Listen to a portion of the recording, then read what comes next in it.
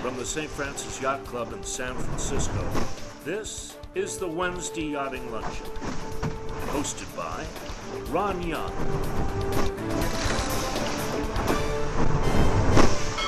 So our speaker today is back for his second tour at the Wednesday Yachting Luncheon. He spoke earlier about losing the yacht painkiller in the Western Caribbean, but he's got 9 lives. We're going to welcome today a member of 26 or so years who stopped being a member when he started cruising a lot, who has many, many harrowing tales of his life as a U.S. Customs agent and undercover drug smuggler on behalf of the U.S. government. Ron Landmann, welcome to the Wednesday Yachting Luncheon.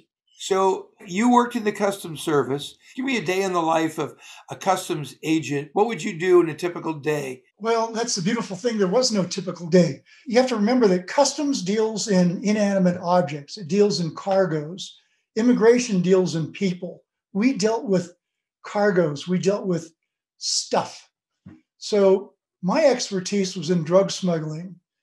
And because of my background with boats and things, I was tasked with infiltrating cartels. And by the way, all undercover agents are volunteers. Contrary to what you see in television movies, no one gets assigned to work undercover. They are asked if they want the assignment, if they want to do it. So they're a paid customs agent, and then they could be asked if they want to volunteer for the hypothetically much more dangerous role of being an undercover agent. Is that, I got this right now? Yes, yes. Well, okay. Tell me if you think it's dangerous to go to Panama City and meet with members of the Medellin cartel. So essentially, that's what a customs agent who's undercover. That's what I did. That's what you did, exactly. That's what I did. While you were undercover as a customs agent, give me a scenario. You walk into this room, there's a meeting that's been...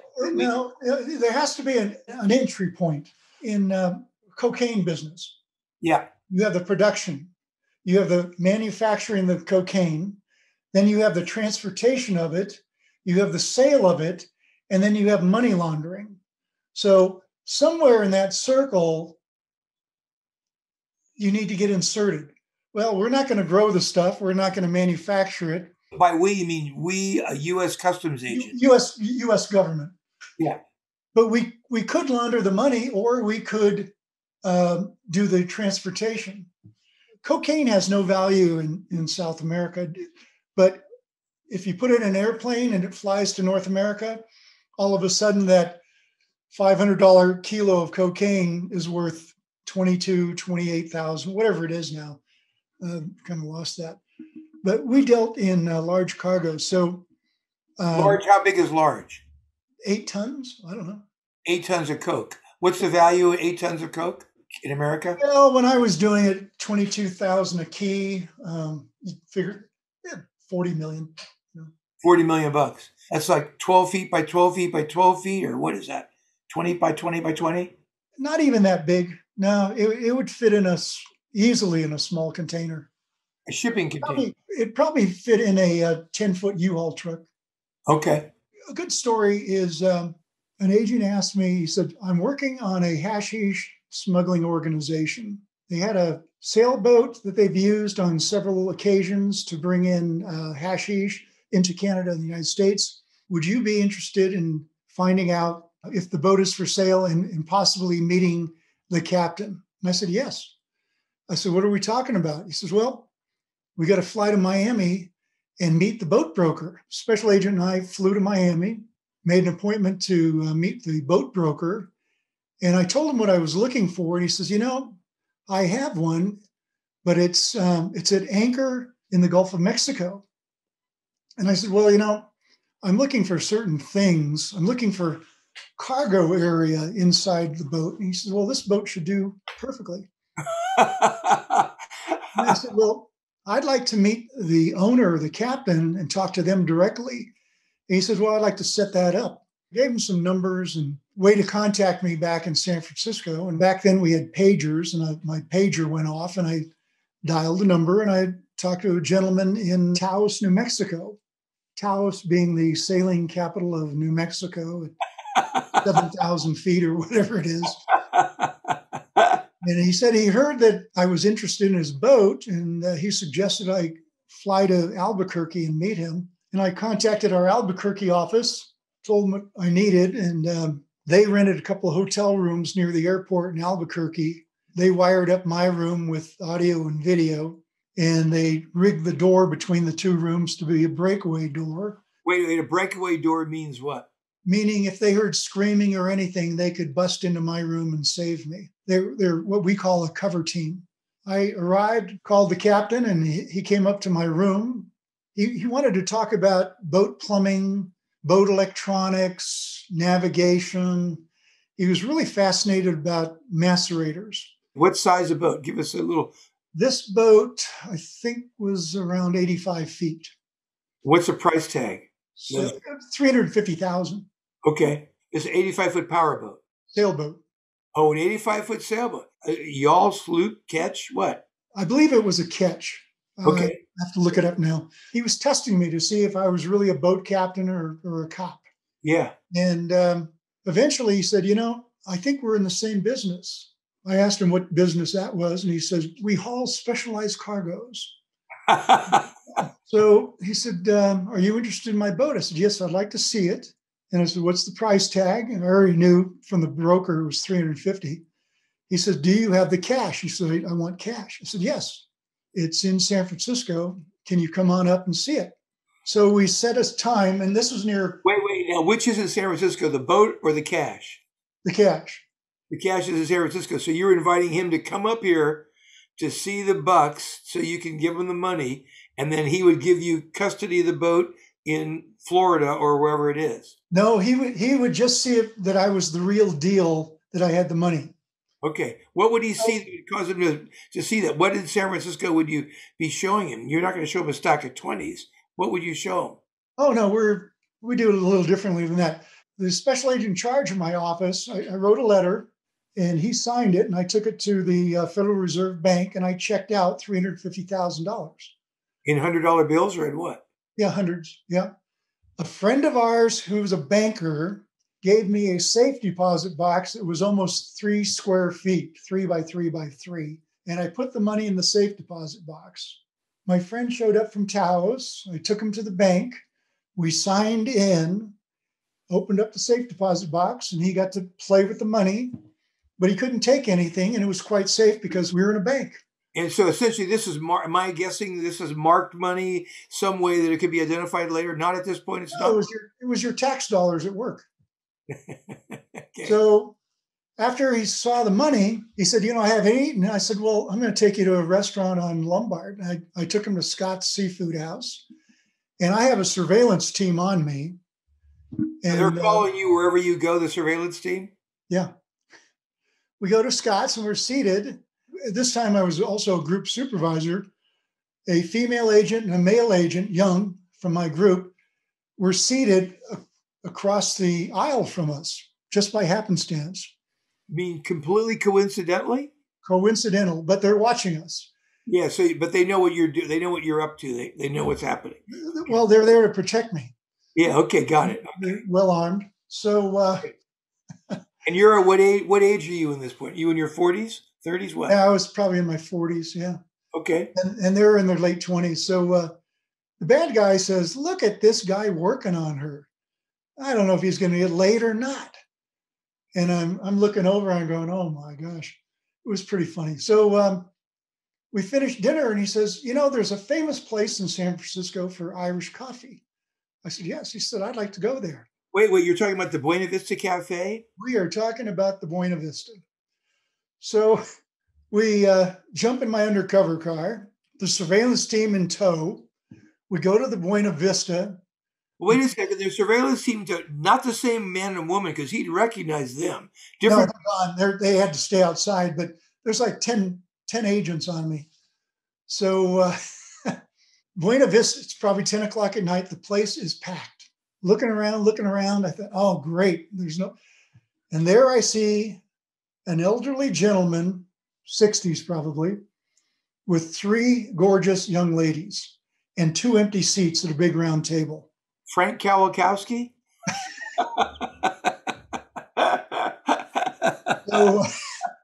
I go over and I said, hey, could we join you if I buy a round? Certainly.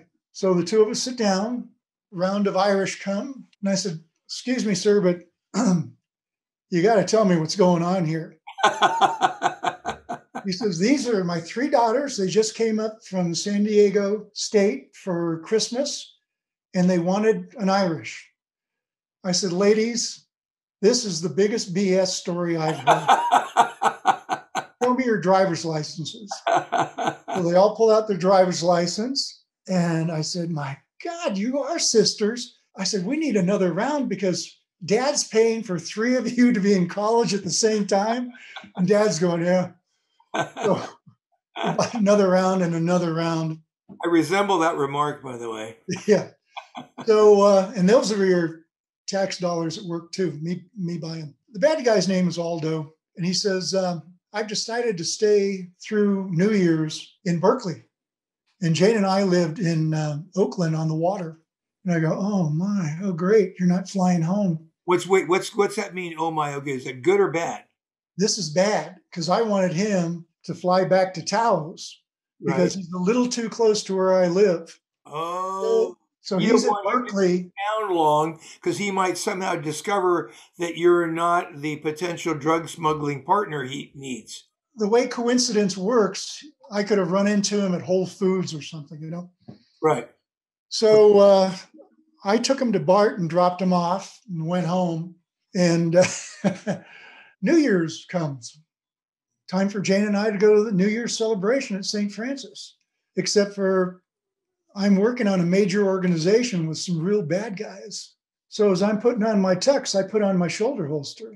And we go and we have a wonderful time at St. Francis. Now, St. Francis and other places, they have their rules about what you can bring in and what you can't. So wait a second. So you were packing because in case this bad guy was onto you and at any given moment decided to try to hurt you, ambush you or something, you need to be prepared to protect yourself. Is that what I'm hearing from you? That's exactly it. So wherever you'd go, was this just because you were going to the city again, or just because you're going to have a tux on, or were you always sort of ready to prepared to protect yourself? We were always armed 24/7. So you're always packing somewhat. Always. The difference is you're going to St. Franny now, and we might have rules about, we don't have metal detectors, but there's other rules. Yep. Like I said, St. Francis had its rules. We had ours.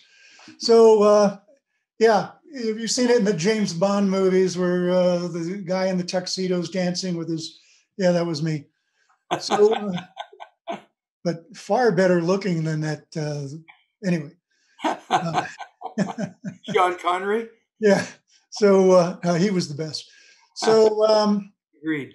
We wanted to go down to Baja near San Jose del Cabo to look at the boat, but we couldn't get any flights. So he invited me to Taos to meet some friends and to discuss things. Wow. So this is scary because if he knows who you are, now you're going to be in Taos. He's no longer in your backyard. He might be in his backyard where his own criminal people could off you or something. Well, the other read is he has talked to his organization and they have more hashish available in Southeast Asia that they can move on their new boat called the Malakula. Which you're about to buy, in other words. No, I was about to buy their old boat. Okay. So he invited me up to Taos and we called the local office in Albuquerque. And I said, hey, I'm going to be staying at his house. And they said, well, we'll send an agent up. And the agent's job was to read the newspaper to see if any dead bodies showed up. And I went out to Aldo's house. And Wait. First of all, you're going to Taos, New Mexico, because the drug smuggling party wants to meet you down there and wants you to meet some of his other buddies so that you're basically being checked out. Is that what's going on there? No, he wants to broach the subject about me taking their old boat, the one in Mexico, across the Pacific to pick up more hashish. Oh, take it over there, go get a pickup. Go pick up. So we'd have two boats going at the same time, which I was in favor of. So he wants you to meet these other drug smugglers in Taos, and they're checking you out to see, is this the guy we want to trust with our $20 million worth of hash or whatever it is? Is that what's going on? Okay. So So you go to Taos. I don't understand what you said about the newspaper now. What does that mean? Well, there's no way I could call the surveillance agent who was assigned to watch out for me. So the only thing he'd be looking for is reports of dead bodies. If the bad guy found out who I was and killed me, Yeah. left me someplace, the agent who was assigned to go to Taos, he would be looking in the newspaper and talking to the police. Okay. Hey, anything unusual Right. to recover. So wait, so when you go to Taos, you tell them what plane you're taking, and your undercover guys are all over the place, aren't they? Walking. In Taos, there was one. Yeah, Taos. So when I left Albuquerque, I was going through Santa Fe. I said, you know what? I don't have any good pictures of him. So I went to a Walgreens or something, and I bought a point and shoot camera and took it on up with me. Anyway, get to his house, and he puts me in the downstairs bedroom, 2 locked Army duffel bags. And he says, yeah, I'm getting ready to go overseas.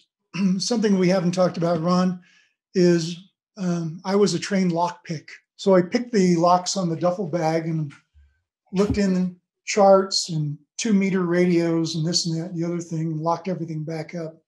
We went out that night and met his friends, and we stayed out from about 7 until 3 in the morning. When we left the bars, it was snowing. He woke me up at 7 and said, let's go flying. So I have flown with a lot of customs pilots who most of them have 2, 3, 4,000 hours of flying. He had just gotten his license with 50 hours. We went to the airport. The runway was dry, and the airport in Taos is long and wide. And he had a Cessna 150, one of the most powerful aircraft on the planet Earth. Describe it for our viewers. How 2 engines? What is the smallest thing you can get? I think it has a lawnmower engine in it. Anyway, is 1 engine or 2 engines? Single engine. Single engine goes 120 or something? Downhill. Okay. So it goes, yeah, 110, one of those. Okay. Single engine. Okay. We prep it, take off, and it's dead calm, and we're flying over, I think it's the Colorado River Canyon, and there's snow in the trees, and it's gorgeous.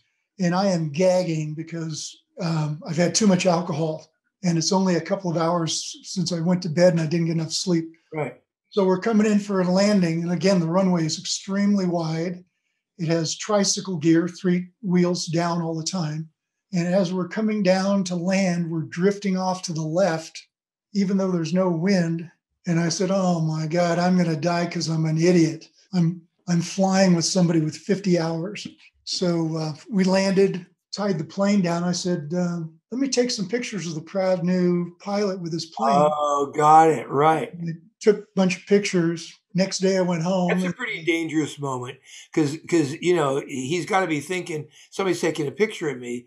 He was actually quite proud. So he says, hey, the organization will not bring in a new person. I'm sorry. And he said, I can't go through with the sale of the other boat until I come back from this deal. And I said, that's fine. And I went back to San Francisco, and he flew to the Philippines, where we had people track him. He picked up the new boat in Australia, sailed it somewhere off the Philippines, and it was loaded. We followed his track across the Pacific.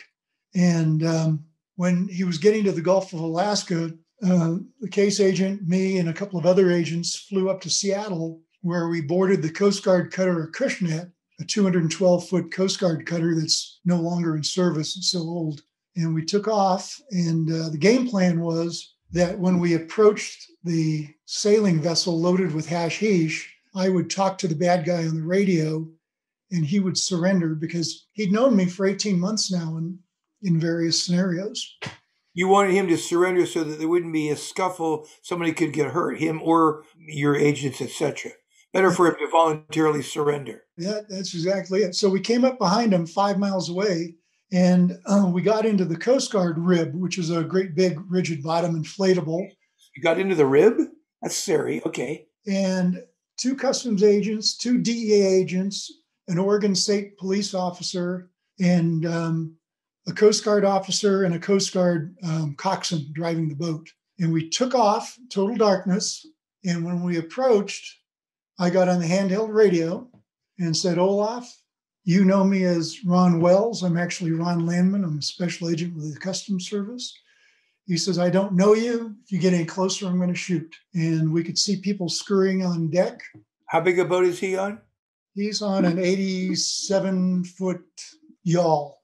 Why would you approach from a rib rather than the big, safe, protective 200-foot Coast Guard boat? Because you can't sneak up on a 212-foot Coast Guard vessel.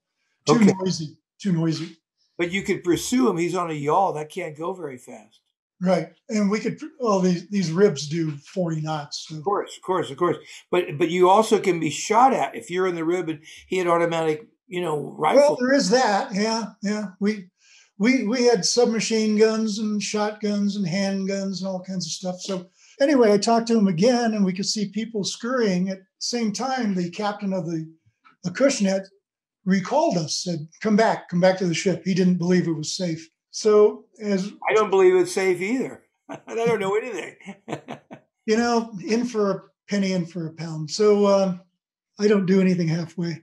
So we're just turning around and all of a sudden, boom, there's an explosion, flames going up 30, 40 feet, the sail's catching on fire, and now everything's backlit. We can see people jumping in the water. So we turn back around, the main explosion goes out. There's things are on fire, but it's not as bright as it was. It's still dark out. The coxswain maneuvers the boat over, and we can hear people going, help me, help me. And we motor over to them, and I'm thinking, you blew it up. Seattle's 400 miles, start swimming. But Coast Guard's job is to rescue people. So it's totally dark around us. I get out a handcuff. There's somebody over the side next to me. I grab a hand, slap a handcuff on it, feel something come off in my hand, drop the handcuff, reach over, grab him by the seat of the pants, and just lifted him up and threw him in the bottom of our boat. A big adrenal rush. We couldn't see anybody else in the boat, even though now there's like 13 of us. We asked them how many people were on board. They wouldn't tell us, but we did a head count and we counted 6 of them. You mean you rescued 6 people? Yes. So by now the Acushnet is moving towards the fire, but what they can't tell is that when it blew up, the helm turned slightly to starboard and it was making a 1-mile circle. But military helmsmen sail a perfectly straight course. So they didn't know that, they didn't realize they were cutting on the inside of it, but they were going straight and the Acushnet was turning. Now they've got the fire monitors out and they're shoving water on it. And now these 18, 19, 20-year-old coasties have flames up close and personal, and they're trying to put out the fire. Meanwhile, we're chasing both the Malakula. So the yacht smashes into the port side, if I got this right, of the 200-foot Coast Guard boat. And now, because it's been on fire, flames are coming up the side of the metal ship, but they're still safe on the Coast Guard ship, right? Yes, but now we've got fiberglass burning, we've got hashish burning, we have sails burning, we have lines burning. People in the water. Yeah, but we don't see, we can't tell what's going on. We can see the water going on the ship. But finally, they allow us to board. Or you get on the yacht. Which do you get on? Oh, no, the Malakula, the yacht, is totally on fire. Right. Stem to stern. Okay. And she's under power. She's moving with her engine still going, and the helm turned slightly to starboard. So it's making these big clockwise 1-mile circle. 1-mile circles. I got you. And it's still moving, and it's on fire. Yep. Okay. So we get permission to board. We go over. There's a Jacob's ladder.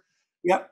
We get the bad guys up on deck where we have more customs agents. More. How do you get a bad guy with handcuffs up at Jacob's ladder? I don't recall him. We were so pumped up, we probably threw him up there. It's amazing. Describe a Jacob's ladder for the few viewers who haven't gone up one. Yeah, you don't have one on Youngster. It's a rope ladder with wood rings going across. They're usually rolled up on deck, and when they push them over the side, they're tied down on the vessel. When they're rolled over the side, and they roll down, and they end right at the water level. And they're kind of fun to climb because they're moving as you're moving. So anyway, we get everybody on deck. We get them down on their knees. By this time, we have them unhandcuffed, hands on their heads, and they're searched. Is the guy who was part of this that you were undercover with, he's among the 6 that you rescue? Yes, yeah. Okay. Where are the other people that were on the boat before, on the criminal boat, the yawl? They're on deck. One of them, his hair has melted like a yarmulke. One guy has his eyebrows gone, all facial hair is gone, side hair is gone. The corpsman on the ship, on the Coast Guard vessel, had to call some medical facility to get advice on how to deal with burn victims. Wow. We put them all in a void on the ship under guard. A void meaning like a small chamber? What's a void? A chamber with no equipment in it. Okay. At the a same little storage time, compartment. Okay. At the same time, a Coast Guard officer or crew member and the customs agent who started this whole investigation, they jumped on the back of the burning vessel and they got out, I think it was 1,600 pounds of hashish. And why do they want to get the hashish off the burning yacht? Well, the bad guys thought that if there were no drugs recovered, we would not have a criminal case. Evidence. So they set the fire themselves? Their plan was to get a gas can from on deck, take it to the engine room, pour the gas in the gas can, take rags, soak the rags in the gas, and put them on an exhaust header in the engine room. The problem was the engine room was... Sometime later, like a time bomb would go off? Is that the idea?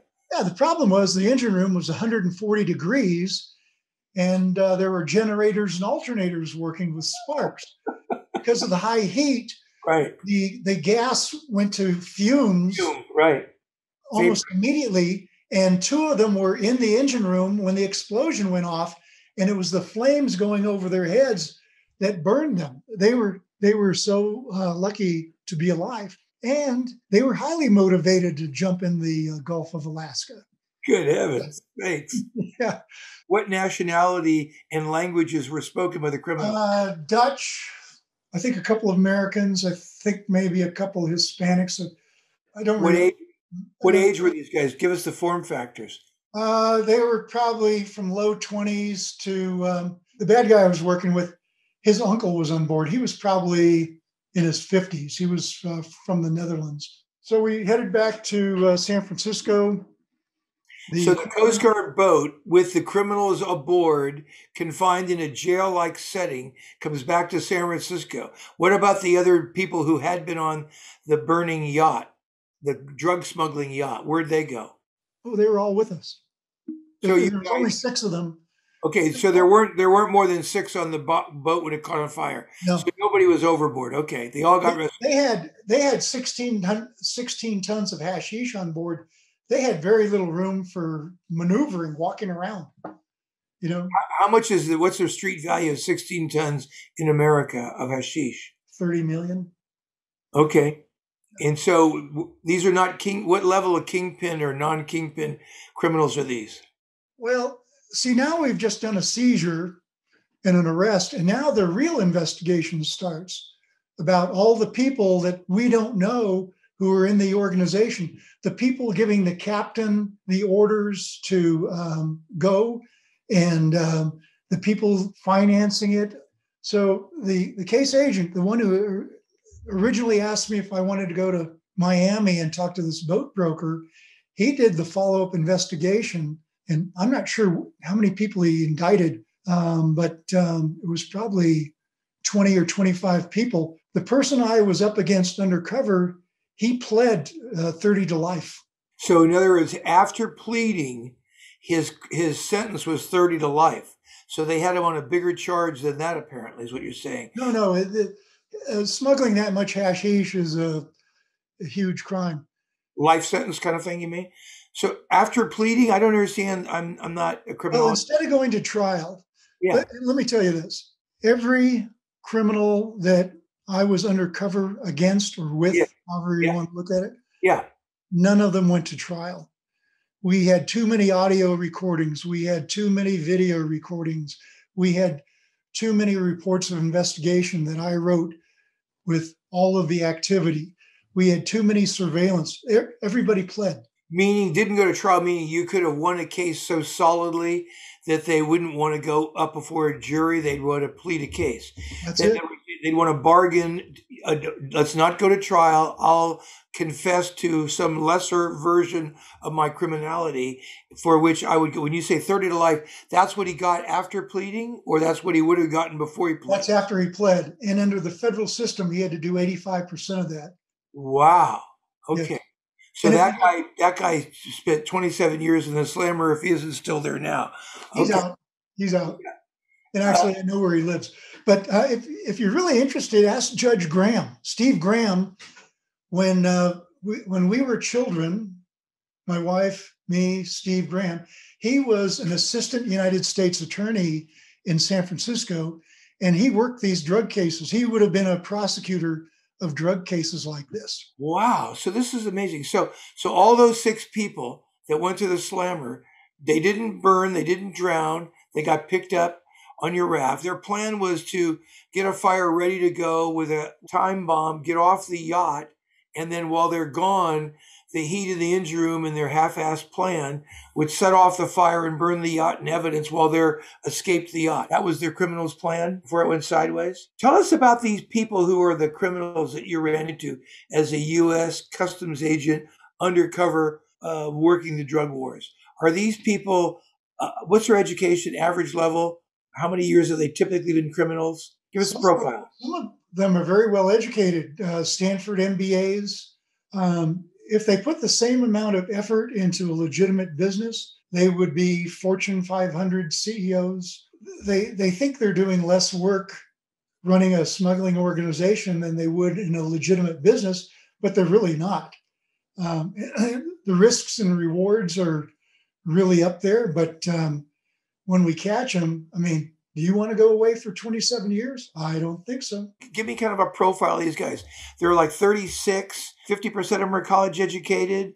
Many are college educated, bachelor's degrees, master's degrees, some in finance. Have they had failed careers? That's why they resorted to crime. What's the typical? No, some of them get into it because they used to like to go to the fern bars and snort a little coke and pick up women in San Francisco, and they found out a way to pay for their habit, and then they found out they could make a lot of money, and then they made the contacts overseas with the producers of the hashish or the marijuana or the cocaine, and they got into the life.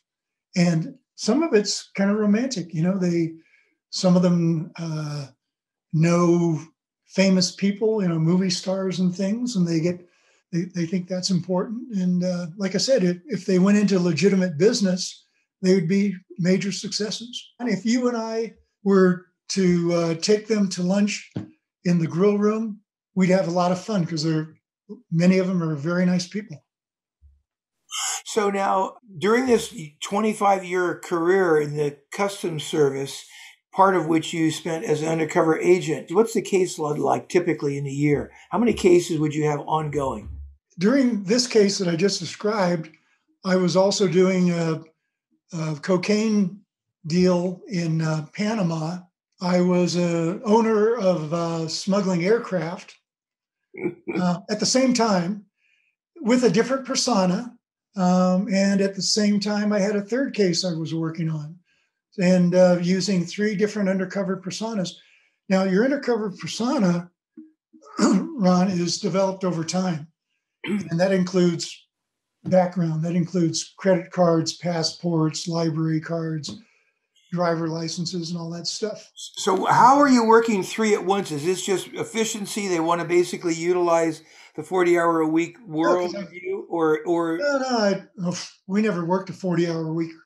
We worked a minimum of 50, many times much more than that. No, again, it's all voluntary. These cases come up, and I was very good at what I did, and I volunteered. The hard part. So you got case number one going, but don't you have to worry about all of a sudden you're in a restaurant and the guy says, "Hey, Bill," and then the other criminal says, "Wait, his name was supposed to be Carl." How's that? How do you worry about the overlap? Well, here's a big secret.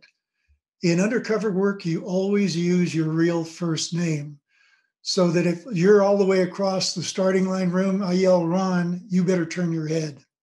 Got it. Because you can't say Bruce. And if I yell Bruce and you're not turning around, we've got a problem. Right. We've got a So problem. you always use your first name, and you'll have multiple cases going at the same time, and you got different cell phones or the same cell phones. How do you handle that part? All kinds of things. Yeah, All kinds of things. Okay, don't say more. I don't want to endanger you or anybody else. Wow. So what's the typical tenure of an undercover agent? How long do they do this kind of a game? Special agents can retire at age 50, and they have to retire by age 57. I promised that if I survived when I turned 50, I would retire. Promise your wife, you mean? My family, yeah. Okay.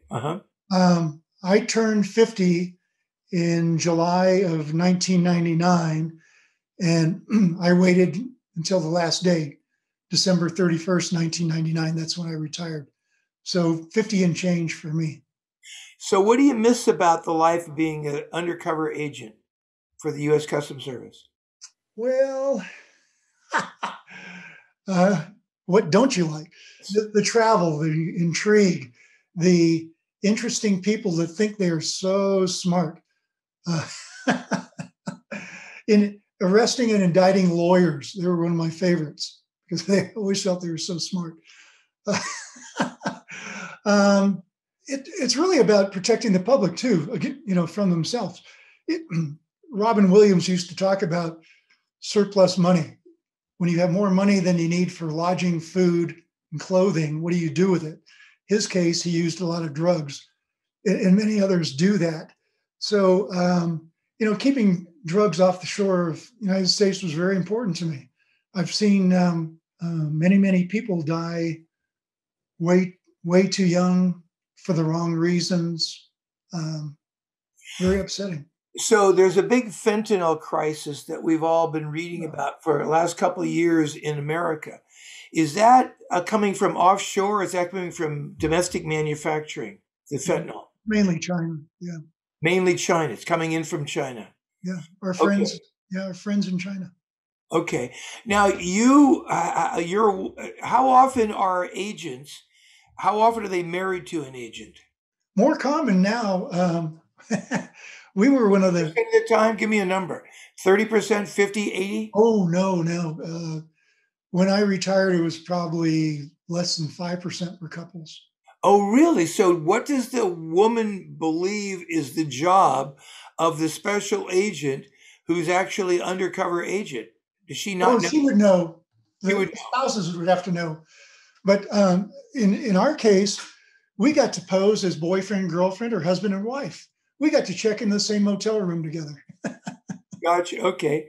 So how often would she work your case or be completely separate cases? Well, sometimes, totally separate cases, but sometimes larger surveillances where we are eating up, let's say 30 or 40 people on a shift, and you're doing 3 shifts a day, that she might be on the same case, could be for a couple of days or a couple of weeks. Tell us a scary moment when some of the criminals suspected that you were an undercover agent. Did they pull a gun on you, stick it in your face? Tell us a scary moment. Yeah, I've been threatened. We had researchers in Panama City looking for me in one of my undercover names. They hired detective agencies and think tanks, something like RAND, looking for me. But my background was pretty well backstopped. So wait, they could actually hire I know RAND. I knew buddies who were employees at RAND, analysts, I should say. Well, it's not. We didn't use, or they wouldn't use RAND that I know of, but think tanks like that. I will tell you a story. They use legitimate search technology and services to try to find, if they're criminals, to try to find a U.S. undercover agent. but you guys had such good background camouflaging that they couldn't discover that you were an undercover agent by using traditional analytic means. Right. Investigations. Okay. Hey, guess who's not on social media? Yeah, right, exactly. So do you remember ever feeling super scared? Not scared? What's that like? I have to say, not really. I I have a lot of self-confidence. I was very good at what I did. And what did I do? I was a professional liar. That's the job. That's the job. It's to be an actor, be a different persona, and you have to be the real deal. There's no faking. You know enough to be competent, and they can't discover you don't really know about boats. You have to basically know enough to look like you really are the boat captain they hired to be the smuggling colleague. That's it. And never bite off more than you can chew. What about fights? Did you ever have to fight to save yourself? Well, when I worked for alcoholic beverage control, I was in numerous bar fights, and I always led with my face and broke a nose this way, that. Not really as a federal agent. You're well trained. You spend a lot of time in the gym, working out. You're tested physically every 3 months with runs and things. You're prepared for it. But most things that we did with overwhelming manpower. Overwhelming force on your side. Could you tell an agent if you go into a bar and you're on another mission and you see somebody, is there enough you know about the service being a part of it that you could tell that person was an agent? He wasn't just a typical customer there? Yeah, and that used to happen in San Francisco between the FBI working undercover cases, DEA working undercover cases, and customs working undercover cases. We had an occasion, and 3 surveillance teams showed up to the same upscale bar in Daly City. And I'm going, hey, there's Fred, there's John, there's Mary. Oh my God, we need to get out of here. A bar filled with 60 undercover agents, surveillance teams. Why would that? Because they happen to be converging on dumb coincidence, dumb luck. Wow. Okay. But you can tell there's enough about what you're, like you and I know if I go onto a golf course and I pick up a club, my buddy Ray Lent immediately would know he's a good golfer. Frank Maxwell, Ron can't golf. He's 100-stroke golfer. Likewise, somebody gets on a sailboat, you and I know within moments that they can or can't sail. But somebody walks into a store, is there some look you can look at him and look at, wait a second, that guy moves like he is actually an undercover agent. Talk to me about that. Or a bad guy. Yeah, you're looking for bulges. You're looking for furtive moves. Okay. People looking weird and strange. When you walk into a restaurant, you walk in, let's say with your wife, with confidence. You know who you are, what you're there. You know you're not going to draw a gun or a edged weapon, and there's a way you react. And same thing with criminals. And you're trained to look for these things. You're saying they automatically move in a different way, and after years of doing that business, being in that trade, you can recognize a criminal guy pretty quickly, huh? Yeah, we sure tried. Yeah, really. So, Ron, tell me, how many U.S. Customs agents are there in America, do you think? None. It was abolished. It's now ICE. And they're on the southern border doing things they really didn't want to do. They're dealing with people instead of cargoes. Remember, we talked about that a long time. Yeah. But they're dealing with the problem on the southern border. Last 5 years of my career, I worked at Joint Interagency Task Force West in Alameda, which is a counter-narcotic fusion center funded by the Navy, but headed by a 2-star Coast Guard admiral. And I was the admiral's expert on smuggling and an expert on border issues.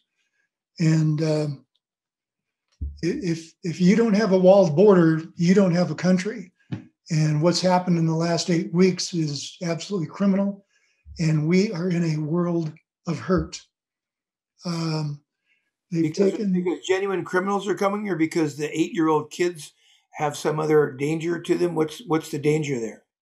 I used to give a classified lecture on crossing the border, the Mexican border. The commodity is not important. It's the route.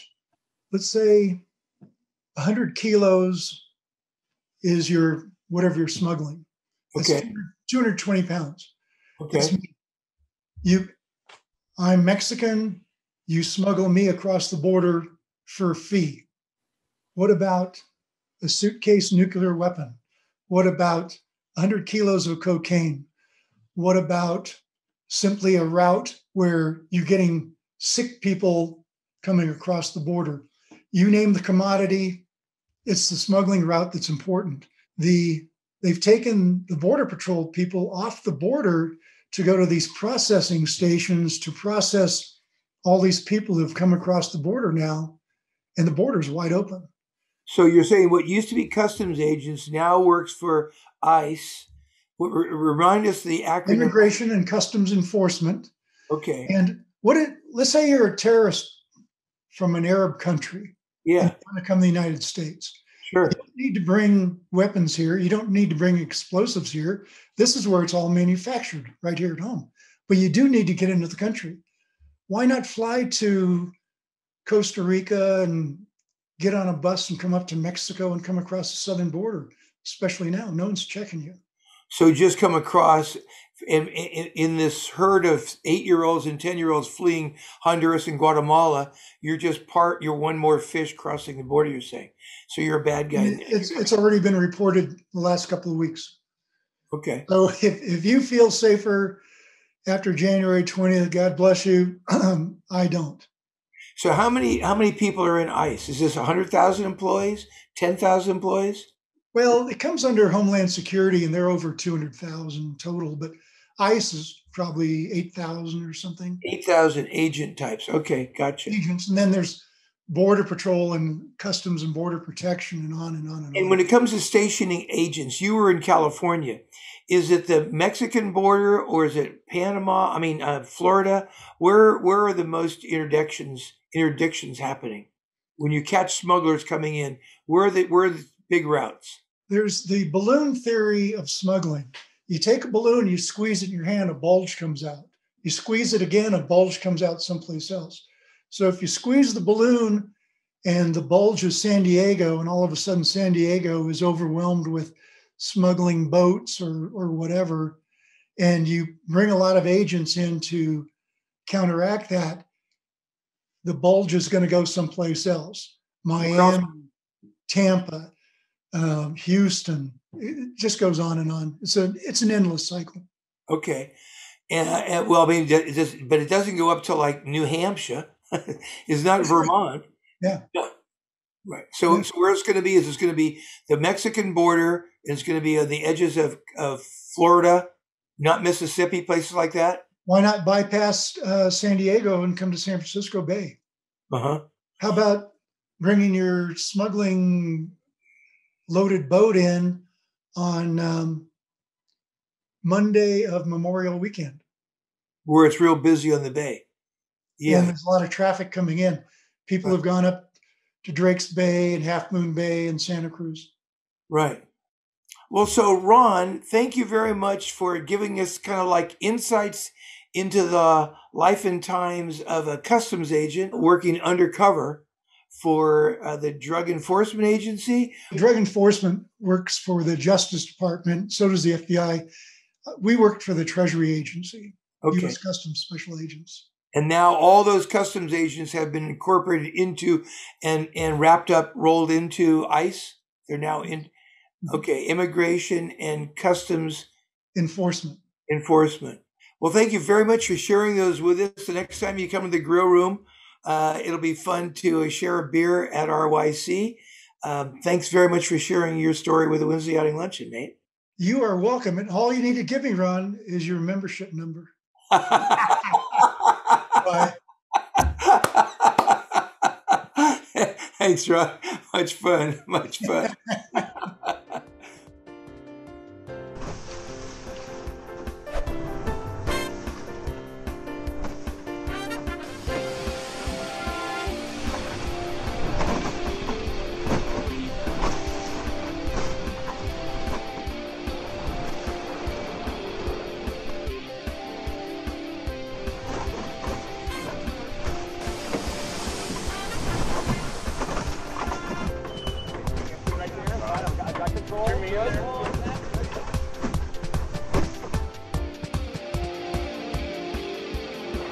This has been a presentation of the Wednesday Yachting Luncheon.